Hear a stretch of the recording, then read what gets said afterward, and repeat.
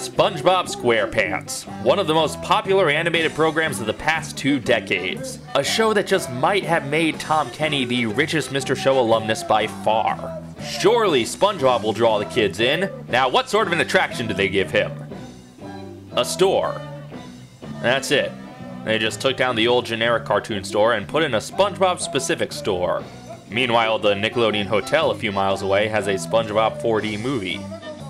Well, I guess it's a very well-decorated store, if nothing else. And hey, you can meet the guy. SpongeBob